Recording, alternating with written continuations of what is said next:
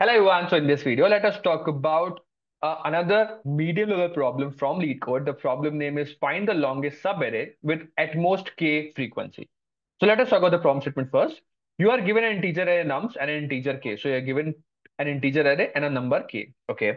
The frequency of an element x is the number of times it occurs in the array. So as you can see, whatever frequency of any number, let's say 1 is occurred 3 times, 2 is occurred 3 times, 3 is occurred 2 times. So that is the frequency. Okay. Then you can see here that the array is called good if the frequency of each element in this array is less than or equal to k. Okay, array is called good if whatever array that you have has every element frequency less than equal to k. Now you have to return the longest good sub array. Okay, sub array is a continuous non-empty sequence. Okay, so you have to somehow find a continuous sequence. You have to find out the length of it, the longest one, such that all the elements inside that has the frequency of less than equal to k. As you can see, the output is the longest is 1 till 3. This one till this one. This is the longest because it is continuous. We have to find out a continuous array such that all the elements inside it has the frequency less than equal to k, and you have to find out the longest one. Now, whenever I see sub-array questions, continuous array, we have to find out a left and a right of a sub-array. What you can see, like I've already drawn it. One of the solutions we can use is two-pointer techniques. Because we have to find out two pointers, a left and a right of a sub-array that actually satisfy the condition. Now, how can we actually use two pointers here? So it's pretty much simple. When you have two pointers and we have to find out a particular solution like this, so you have to think in that direction and check that whether a particular logic can be used here or not. If it is not, then we have to think in another way. But if you have a possible logic, then try to like use it here. So we have to somehow gradually use two pointers. Let's say we have two pointers L and R.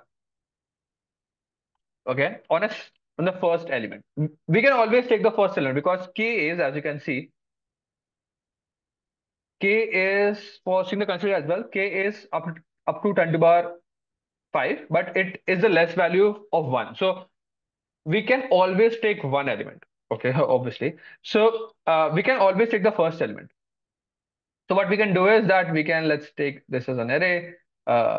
1, 2, 3, 1, then 2, then 3, then 1 and 2.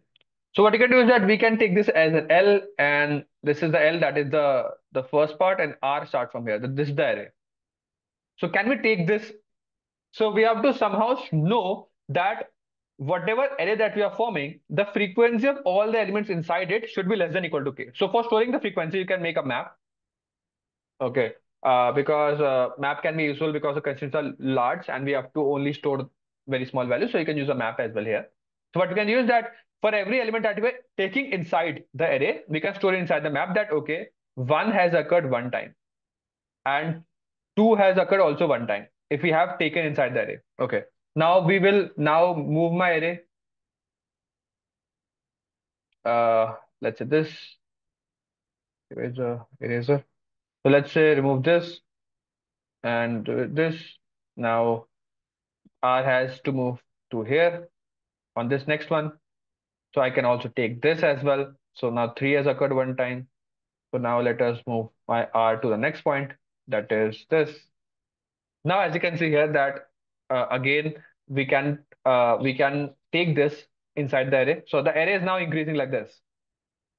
Can we take this? Can we take this inside the sub-array that we are forming?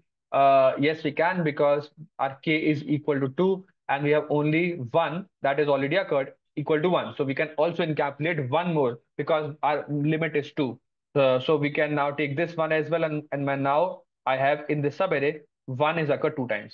So now we'll increment this. Now R is moved to here. 2 is again occurring 2 times. So this will increment 2. Increment that. This is equal to 2. So now the total length, whatever we are at, is R minus L. That is the total length plus 1. Okay. That is the total length of the survey that we have taken till now. Now my R comes to here. When my R comes to here, what you can see here is that now we have to take one more one. But our maximum ones I can take is 2. And it is already there. So I cannot take 1. So what we have to do is that now we have to move my left to the right side. Okay, this point has to move to the right hand side one by one. Till that, again, my map has only one, at max 2 times. Okay, so we have to, if I have to take this one, my total number of ones has come down to 3. But now I can only take two ones. So I have to somehow move my L to the right hand side, so that I have to somehow remove 1 1 from the map, so that my map or the sub area that I'm forming has again all the frequencies less than equal to k only. So we have to do that, and in the end, whatever is the maximum among all this particular process, whatever is the maximum L r minus L plus 1, whatever is the maximum subarray that we have seen throughout this whole process, is the final answer. So that is a two-pointer technique. There are multiple more problems on my channel as well. You can check out those as well to how to perform and practice two-pointer technique. So let's move on to code part now. What we have done here is that we have created a maximum, that whatever is the maximum possible subarray throughout the whole process that we have seen, we have to mark it as 1, because we can always take one element at least. This is the answer also. What is the maximum subarray we can take? The maximum is, we have to find out, but the minimum can always be 1. Why? Because we can always take any one element, and that can answer be answer. Then this is the map that we'll use to store the frequencies. Then, because we have already taken the first element, we will add that inside the map, that the first element is taken and that is occurred one time. So this map is to store what is the element and how is the frequency of it, how much time that has occurred. So 1, the first element that is the in the array, 1 has occurred one time, that is stored. And this is I and j, like you can say left and right. So this is the left part, that is denoted by j, and this is the right part, that is denoted by I. Now what we have done is that for every element, that say, let's say when my r is moving towards the right hand side, what we have to check that, or let's say this I is moving towards the right hand side, we have to check that can we take the current element or not. And how can I check that? Whatever is the frequency of that particular element inside the map, that is the frequency plus 1, because I'm taking this. If I'm taking this, if it is less than equal to k, which means that I can easily take it. If I easily take it, I will take it, put it inside the map, and check that what is the maximum I have gone till now. So we have to increment the maximum, because now my right hand side has moved, so the subarray has increased. If the subarray is increased, we have to find out what is the maximum subarray we have seen till now. So we have to update the maximum.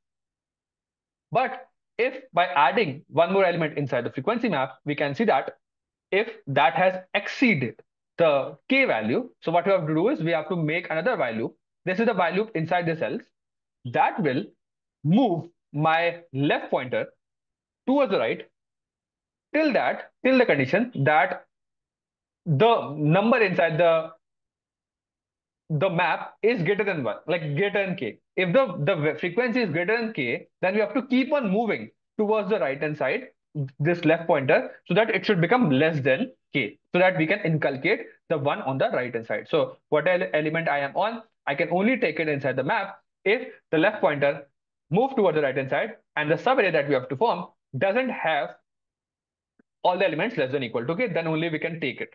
Okay, so we will keep on doing a while loop. It will keep on moving towards the right hand side until this condition is met, and when this condition doesn't met, then only we'll increment the total, increment that number inside the subarray, because now we have moved my left pointer towards the right hand side, so that now our frequency is less than k. So now we can take that particular element inside the subarray, and that is fine. In the end, when we have done all of that, we can just directly check that what is the maximum I have seen till now, maximum subarray that we have seen till now, and just print it. That's it. Now, the particular time complexity of this particular problem is O of n only, though you can see two for loops and while loop nested inside it, but the time complexity is O of n only. Why? Because this is doing one for loop. This for loop is 1, that is fine. But this nested will be used to move so there is one right pointer and one left pointer. They're not moving in a nested form. They're both moving at max to one time in the right direction. This is moving one time, one by one to the right direction, this for loop. And this will also move one time to the right direction, one time. So to inculcate the changes in the subarray. So both of them can be moved at least one time towards the right hand side. So it will be O of 2n, not O of n or n square. So it is O of 2n, which is inculcated down to O of n only. So this overall complexity of this particular solution is O of n only. And that's a complete logic and the code part for this particular video. If you still have any doubts, you can mention in the comment box for this particular video. I will see you in the next one. Till keep coding and bye.